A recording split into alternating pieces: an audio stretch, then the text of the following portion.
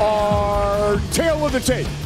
Romero Cotton, 3-0, 29 years old, 3 years younger than his opponent, Jason Perrotta. You can see that Jason Perrotta is much taller, much longer reach, but Perrotta is similar to Cotton. They both like the grappling game. The height and reach advantages John talked about, and once again, Michael C. Williams. From WinStar World Casino and Resort here at Bellator 233, we go now to the middleweight division, scheduled for 3 5-minute rounds. Introducing the blue corner. At 6'4", weighing in 186.7 pounds. His professional record 3-3. He fights out of Dallas, Texas, presenting Jason Perrotta. And across the cage, his adversary out of the red corner at 5'10", weighing in 186 pounds even. As a professional, he's undefeated at 3-0, fighting out of San Jose, California, by way of Hutchinson, Kansas. Introducing Romero Cotton. In charge, your referee, Kerry Hatley. This is Romero Cotton against Justin Reeser, getting the rear naked choke. And then this fight against Willie Whitehead. Look at the knees. Too much for Willie Whitehead. Romero Cotton, big, strong, athletic, and a great wrestler. Ready? Let's go to work.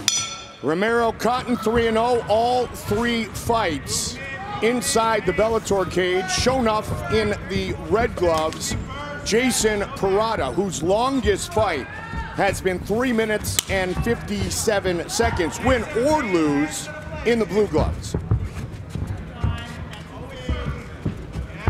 6'4", Jason Perrotta against 5'10", Romero Cotton.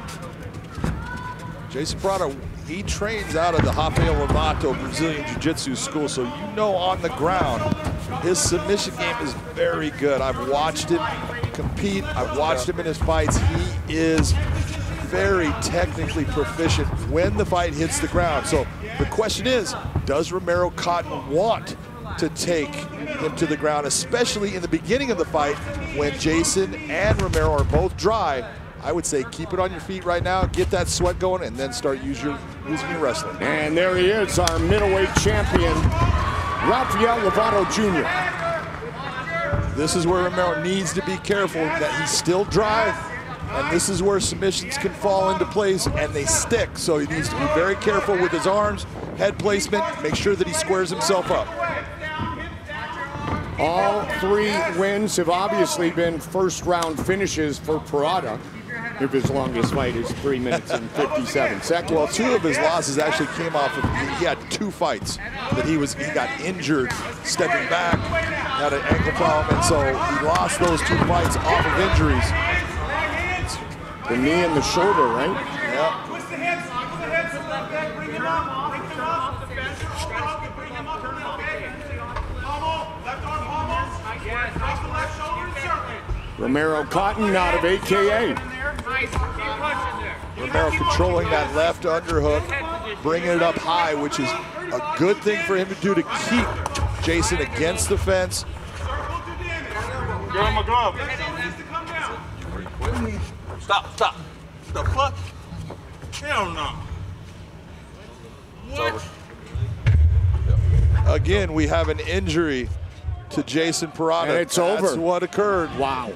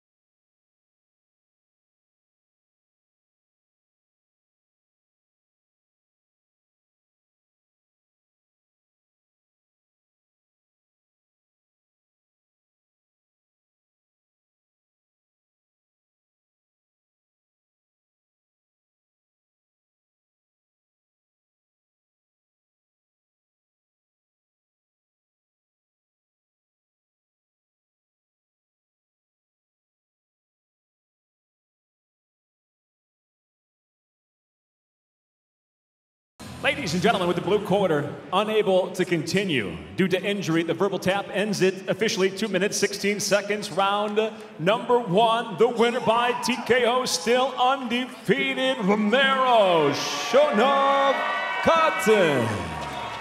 As always, not the way that you want to have your arm raised, but a victory nonetheless. 4-0 for Romero Cotton.